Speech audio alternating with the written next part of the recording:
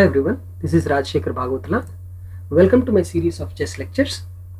In this lecture, we are going to study about opening principles. As you know, chess game is divided into three phases: opening, middle game, and end game. We will try to study some of the opening principles in this lecture. First, before we start with opening principles, we need to understand what is the difference between a rule and a principle. A rule is something which you must obey and comply. For example, a rook moves along a file and a rank. That's a rule.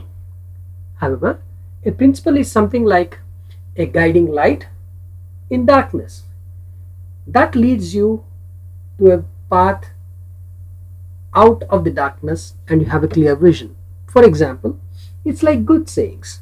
It's not compulsory that you have to follow the principles. However, following the principles will lead you to the good positions. So sometimes it happens that we may have to violate one of the principles based on the situation. So we will try to study when we can violate or make exceptions to a principle given. Okay, what is the first principle? The first principle says try to move your e pawn and d pawn in the opening. Try to move your e pawn and d pawn in the opening. Why is that so? If you observe, chess is a game between 16 white pieces and 16 black pieces. So if you are going to fight with 16 pieces, it makes a lot of sense to take all your friends 16 pieces and go and fight. It's foolish to go or take one piece or one of your friends and go and fight with 16 people. So here, if we observe, knight is the only piece that can come out quickly without having to make a pawn move. However, all other pieces, for them to come out, they need the pawn to give them some way. For example, let's start with the a pawn. If I move the a pawn, you can see only the white rook on a1 can come out. I'm not considering the knight because knight can anyhow jump without the pawn move. Let's see, if I move the b pawn, only a bishop comes out. If I move the c pawn, only the queen comes out. If I move the d pawn, the queen and the bishop, we see two pieces coming out. If I move the e pawn, we get the queen and the bishop. I'm not considering the king because we don't want our king to stand in the middle of a fight, because if the king is attacked, it may get checkmated and we may lose the game. So we want to keep our king safe. So I'm not considering king as a developing move. So here, if I move the f pawn, it's only the king which is coming out. So that's a not desired action that we would like to take in the opening. So f4 or f pawn that I moved here is one of the weakest moves that can happen in the start of the game. So here, if I move the g pawn, only the bishop comes out. And if I move the h pawn, only the rook comes out. As you can clearly see, the moves by moving the e pawn and d pawn, we can make most of our pieces come out quickly.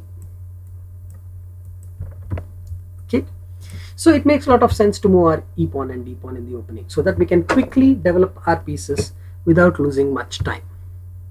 Okay. So second principle that comes up is try to gain center control. Try and gain center control. When I say center, the squares e4, e5, d4 and d5 are called center of the board. So we want to control the center of the board. Why is that so? We want to control the center of the board such that our pieces are stationed at an equal distance to any side of the board. As you can see, if you stand in the center of the board, all the sides are at equal distance. So it is strategically an important location. And once your piece stands in the middle of the board, it's easy to go to any side of the board quickly without taking too many turns or chances. A chance or a turn in chess is called tempo. Okay, that's a very important term. So an ability or a chance to develop your piece is called a tempo. So we'll come back to that. So that is one reason why we want to control the center of the board, so that it is at equidistance from all sides of the board. And the second reason why we would like to do that is once you put a piece on edge of the board, once you put a piece on edge of the board, like for example, let's consider this knight at the corner of the board, it can control only 2 squares. However, if I lift it a little bit and put it on edge of the board, you can see it controls 4 squares. However, if I move the knight to center of the board, it controls about 8 squares. So as you can see, as and when I move the knight more close to the center of the board, it tries to control more squares. Its strength is at its full potential. The more edge or corner of the board I keep moving my piece, its strength drastically reduces. So it makes a lot of sense to make our pieces centralized. Okay, now that's the second principle. Move E pawn and D pawn on the opening so that we can quickly develop our pieces. Move your pieces towards center of the board. Now the third principle which I would like to mention is don't move your pieces more than once unnecessarily. What do I mean by that? For example, let's see. White starts the game by playing the E pawn to E4. Black tries to play knight F6, developing his knight. Now, white tries to attack black knight by playing E4 pawn to E5. So white moved his E4 pawn to E5, attacking the knight, threatening to capture it in his next turn. So black saves his knight by moving it to E4. I'm not necessarily making the best moves possible in the position with the intention to show what happens by moving the piece more than once. Now white tries to attack the knight one more time by bringing out a new piece and making black piece move one more time. So black moves his piece to C5. White tries to attack the knight one more time by playing D3 pawn to D4. As you can see, the white knight comes back to E4. So black is happy moving around his knight more than once, while white is trying to gain some space by moving his pawns and attacking the knight. Now white plays F3 and the knight is trapped. The knight has no squares where it can go safely. As you can see, the knight is totally trapped. So the white strategy was to bring out as many pawns and pieces possible so that he can gain some tempo. So when I say gaining tempo, what we mean by that? What I mean by that? When I say gaining tempo, it means that in our turn we try to bring out a piece to match the number of pieces that the opponent has developed. In this case, white tries to match the number of pieces that have come out to fight with white. For example, we start with E4, black matches with knight F6, so there is one each. White tries to move his same piece again. This is called loss of tempo because white could have developed another piece in his turn. However, the loss of tempo is negated because we are forcing black to move his piece one more time. So black moved his piece to second time. So the loss of tempo is negated. It's equal.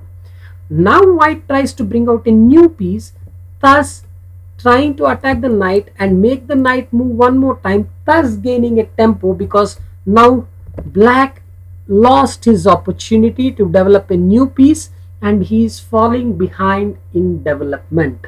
White bought out two pieces while black has only one.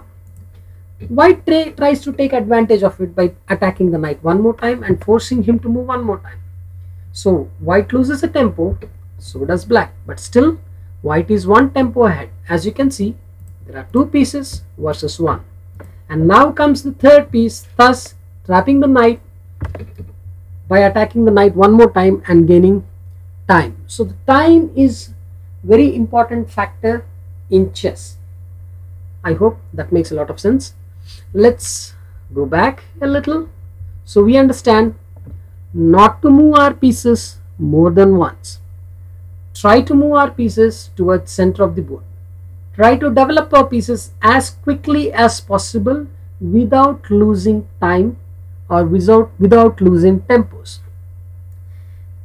Yeah, now let's go to another principle which says that don't bring out your queen early. In other words, I would say try to develop your pieces small to big. Let's see why we should not bring out our queen early. Let's say I move my pawn e4 and black replies with the d5. Okay, black replies with d5. White simply takes the pawn and black replies with queen takes d5. Now black won back the material, however he bought his major piece out.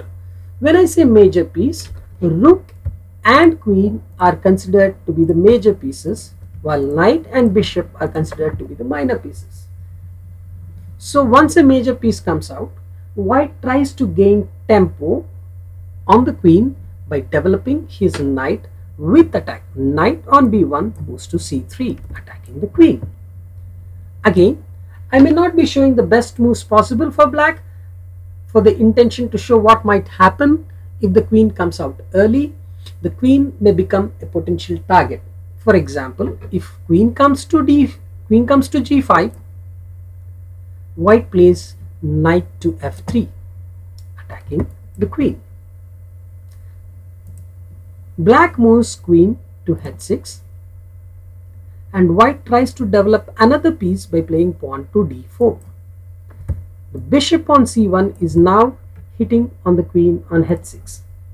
If the queen moves to f6, then white brings out another piece, gaining a tempo again on the queen by playing bishop to g5. As you can see, white pieces are working as a team and trying to gain tempo on black's queen. If black queen now goes to c6,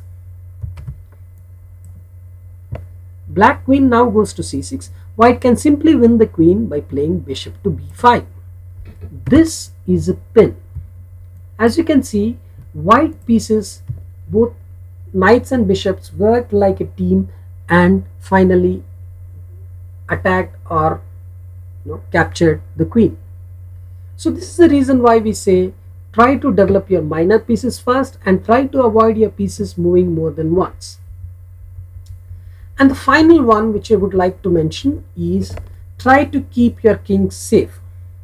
Most of the time they say castle your king to safety.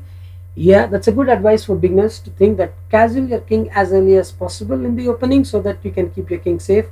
However, there are few exceptions cases where it may not be that urgent to castle, and we will discuss those exceptions in upcoming videos.